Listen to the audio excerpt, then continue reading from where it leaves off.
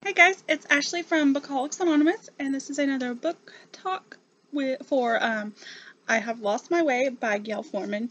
So you guys, I've read I read her first two books, If I Stay and Where She Went, and I really adored those books, and I I really I loved them, and I loved the writing and everything, and so I figured I'd try. I believe this is her newest book.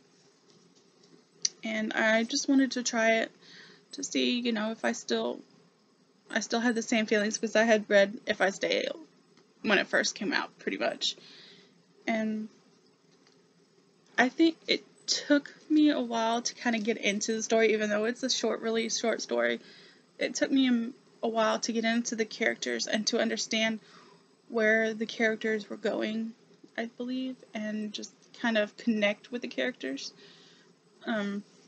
There's three characters. There's 3 points of view in this story, and they didn't know each other, and their lives just kind of melted together, I guess you could say. I'm not really sure. So there is Freya, who is like a singer, sorta, and she's just becoming this solo artist. And so she's trying to find her voice, so to speak, because at the beginning she's at the doctor's because her voice isn't doing some weird stuff or whatever, and so that's where we kind of start meeting her. And then there is Nathaniel, who is actually just arriving in New York City, and he's kind of like, I guess, backpacking through the city and trying to find his way, because I think stuff happened to his dad and his family, and so he's just trying to find who he is. And so you got him, and then the third one is, I know I'm totally gonna say this name wrong, I know. Heron. I know I'm probably saying this completely wrong. And on this one it says that he's making plans to run away from everyone, his family, and who he is, kind of. So those are the three, and it kind of tells their backstories throughout the story and who they are. And Heron is actually he's trying to find his identity. I mean, I think he knows. He knows. He's not trying to find it. He doesn't want to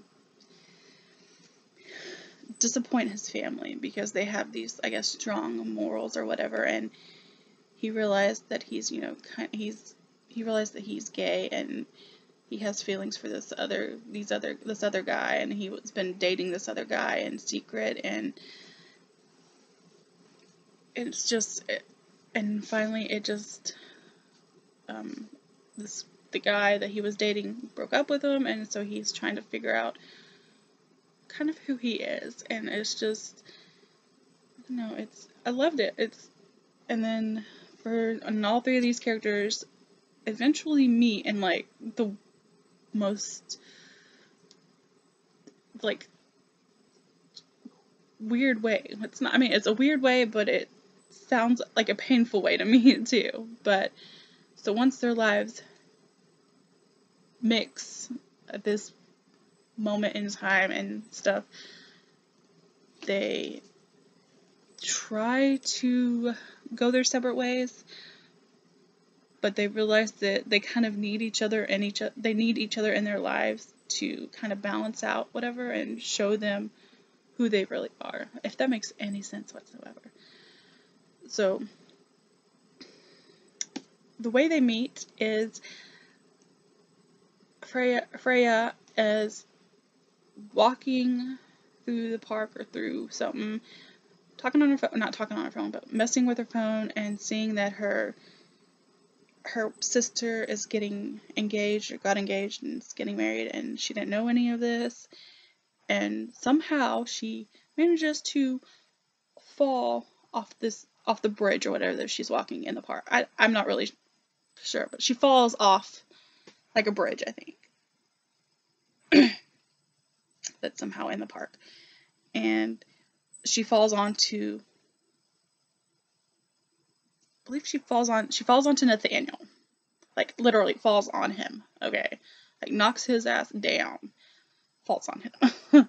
And then the person that saw this is Heron, and he kind of recognizes her after a while as being this kind of up-and-coming singer, and that his ex-boyfriend was in love with. So he gets this idea that if he starts helping her and all this, that he can find a way to get her to go and see his ex-boyfriend, and then everything's gonna work out. And it just, from there, it ensues and stuff happens.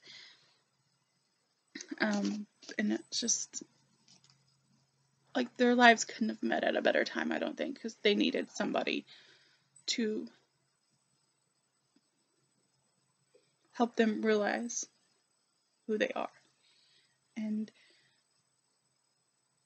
so she gets up, and her Heron try to take Nathaniel to the ER, and they're with him, and it's just like, it's an interesting story, like the way it's woven together.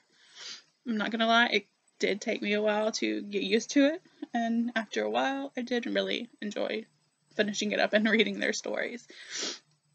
I don't know, I think I can't really say which story of theirs I liked the most. Like, I loved that they kind of there was a part where they went with Heron to his family's house for lunch or dinner or some kind of get together, because he was thinking about running off and leaving them and not telling them anything and just ignoring it, because his family is thinking that he's going to get married to this girl and he's going to move away, and then he's got other plans, and it's just, I don't know. But so once these three are at his family's house, stuff kind of happens, and it's kind of let out who he is and all this, and just, I don't know. I think they needed each other really bad. And yeah, it seems like everything starts to get better at the end. And I really enjoyed it. I mean, I definitely like her writing. I definitely like the way she tells her stories and the characters involved in her stories. So if you haven't read it and you enjoyed If I Stay, if you've read that, it's definitely not like If I Stay, but it is. It still has those moments where you're just like, oh, wow, and what's gonna happen with these characters. So yeah, definitely check it out if you haven't. It's a tiny book, whatnot and stuff. Just, yeah, definitely check it out. If you guys have any questions for me, let me know. Leave it down below, and if you've read the story, definitely let me know what you thought about it, or let me check out your video if you made one, or whatever. I'll see you guys later. Bye.